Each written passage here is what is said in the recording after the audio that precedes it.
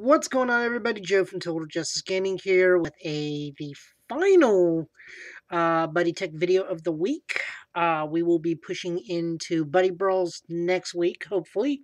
Depends on how locals go and how the rest of my crew uh, help me out with match videos. So today we are going to be looking at version 2 of Zeta. We will be getting right into that. So we got the Zeta flag. Yes, I was very fortunate enough in my box pulls to actually pull the secret flag.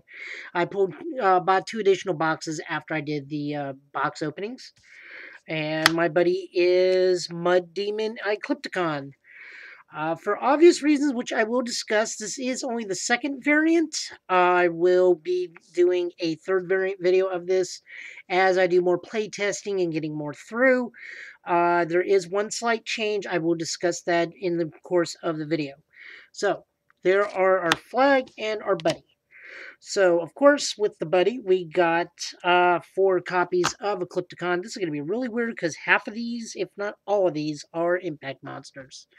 So we run 4 Eclipticons. It's a 3-1-4. It says stackability of at the end of this card's battle, you may put this card from your field to your drop zone. If you do, gauge a card from the top of the deck. So that sets up gauge for a lot of the cards that we need. It also goes with the combo that's floating around with Reverse Skull Guilty Wave. I'm just going to tell you guys flat out right now, I do not have any Guilty Waves. I did order them via Ideal 808. I did, of course, try Card Academy first. I love Card Academy to death. John's a wonderful person. He does a great job at the shop. Unfortunately, he was out, or I would have definitely bought them from him. I do have a substitute for it, though, so keep in mind this is only version 2. Version 2 is going to run the alternate. Version 3 will run Reverse Skullwave when we get into that. But on to what we're currently looking at, we run 4 Eclipticons. Next up, we run 3 Water Demon Hydraulis. Yeah, we'll just go with Hydraulis. 526, call cost of 1, and when he enters the field, put a card from the opponent's gauge into the drop zone. That's really good. I like gauge control. One of my favorite things to do to my opponents when I play Dark Heroes is just swing in with the evil Guy Grander looking dude to make him lose gauge in opening turn. I love that you can do that in this deck. I know this is also a Dark Hero deck, which is probably why you can do it. But we run 3 of him. Next up, we run 3 Wind Demon Kololoon. Wow, that's a mouthful. So we got... God, I'm still saying a whole bunch. Sorry, guys. He's a 3/1/1 that says at the end of your turn, return this card to your hand. So you can bounce him back and use him for discard cost. Really, really good. He's a size 0, meaning he can get in with just about anything. Swing in and then bounce right back. Then we got 2 Fire Demon Electron. Comes into play. Pop a monster with pop a monster in the opponent's center. Pretty straightforward. Decent stats at 5/1/1. Size 1. So, you know, he gets in there and then immediately blows up at the end of turn like all good Dark Heroes. We got 2 Wind Demon Cayman. Wind Demon Cayman is our size 1, who's a 4/1/4. Pretty good stats. Activate. If your buddy monster is an impact monster, I can pitch the card from hand. If I do, put a soul from monsters. Soul into the drop zone. This is really good. I really, really think it's needed. I would honestly probably flip the numbers on this and Cycloloon, if only because I see an increase in Jaegers and Star Dragon World in my personal meta. So I may actually swap this out in version 3. I'll let you guys know after we get some testing done. We got... Play 1 Light Demon, which is one of our size 3s, 6/26. He's got Soul Guard and Counterattack, which is really good. I apologize for having to pick it up. I'm trying to have him read him. call cost is pay gauge and soul 1 from the top of the deck. If I have something with Zeta in the name, he gets 2,000 defense and can't be destroyed by monster effects. Really, really good. Let's see if I can get a better picture of him. There we go. Beautiful. Just beautiful. Of course, to accompany him, we have the Darkness Demon Iono Miran, who's a 7/2/5 call cost of a gauge. If you have a card with Zeta on the field, he gets 3,000 in a crit, so he becomes 10 crit 3 with Penetrate. We only run rid of him because I only got one pack. Next up, we're running into the crux of the decks, which is the Zetas. So we run 3 Revolutionary Zetas, all Buddy Rare. I bought 3. We bought me and 2 of the other guys from the Total Justice team, Michael Fuller and Trey Ragsdale. We all got boxes and we all just swapped decks. Trey got the Sun Dragon, Fuller got the Ozzy, I got the Hero World. By now, everybody should know what he is. He's a size 3, 934. You can call him for 30 gauge. You can transform into him. He can't be destroyed or returned to hand, and you can't call anything outside of impact monsters. He can also impact transform for 2 gauge, and you can also freely transform into him during your turn. So he's the first of our 6 Zetas, all easily searchable with the spells we got in the deck or easy to draw into. I run 3 of him. Pardon. Next we got Force Element Master Zeta. I got run 2 of him. He's a 8/2/4. Also a call cost 3. Transform into him, save him, effect to Zeta. The moment you transform, you're locked into playing impact monsters only. When he attacks, I can put a 1 fire, 1 water, 1 wind, and 1 earth from my drops into the bottom of my deck in any order. If I do, I have burned the opponent for 4. We're running all 4 types of elements in the deck. You guys know I love free burn damage in this game, so it's no surprise I'm running 2 of them. Finally, we run the biggest and baddest of all the Zetas. We run the Armored Battle Demon Zeta. Of course, he's just like everybody else. He's a 10k with... He's a 10/2/3. The Zeta transformation ability.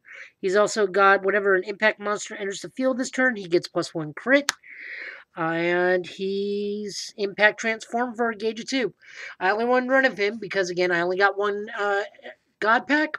But, again, he's very easily searchable. We run a ridiculous amount of draw, and we can search him out. So, as I said at the opening of the video, I do not have the Guilty Skull waves coming. They are coming in the mail. So what I had to do was figure out how to get a good item to work with the final ultimate form of Zeta, Battle Demon. I had to sit there. I thought about it. I was going to run Abigail, but ultimately, after looking at all the impact monsters I could run, it's going to be Ball. Ball will let me do it just for the thing. I think I do have to run... I'm going to have to actually look at that. Just occurred to me, I may actually have to run Gem Clone in order to run Ball. If that is the case, then I can swap out a couple of the cards till the reverse gear waves come in. If not, I just got some other Hero World impact monsters. But, you know, we can run this inside because I'm going to run also Gem Clones in sideboard too. So this is a sideboard until Guilty Skull Wave comes in. The reason why I chose him is because when he does come into play, I can make Zeta get 2 crit instead of 1 crit every time it comes into play via the Ball skill. So there is that. So, again, this is sideboard merely until Reverse Skull Wave comes in. I'll probably swap him out with something else. Probably just some Gem Clones, maybe a Variable Core. That way I can get some soul into some of the impact monsters I am playing, like the Light or Dark Demon. So, guys, this is a sideboard card until the Skull Waves come in. Just bear in mind. Of course, we are running for spells. For Joker, for Find Joker, this lets us search out immediately Zetta. Zetta will, of course, let me get any Zetta in the thing, meaning I can go, as soon as I play it, I can go right into Armored Battle Deity and immediately start stacking those crits. This does not run any sort of big defense cards outside of 10k defense. As you saw in the actual anime, this may actually be better run than I've seen through your moves because you're not negating the damage.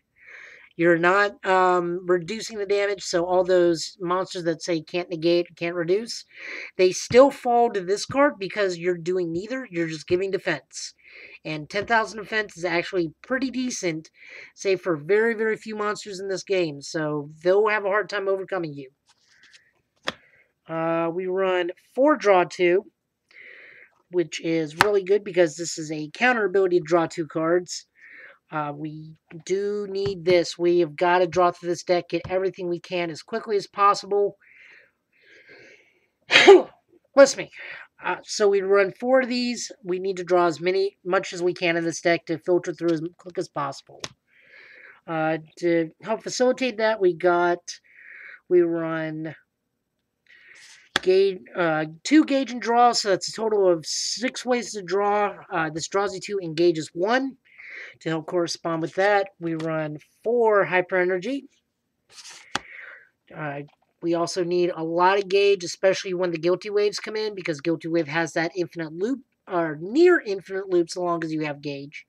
So you're going to need for that. So we also have 3 gauge 3s. Again, this is just a lesser version of hyper energy. The only difference is this can be played as counter, whereas the hyper energies need to be played during the main phase. So we run 3 of this to help keep that gauge stocked. I run 2 shallow. That's a shallow shot because you still need more monster destruction. Big monster destruction, always good in the deck. And then finally we run Armor, Talisman, Elemental Return. That way we can get 2 of any of our elements and put them back into the deck for a gauge. And that's the deck. So, again, guys, I do realize I made a slight bumble with that Ball Dragon. I forgot that I do need to run a gem clone in order to use him.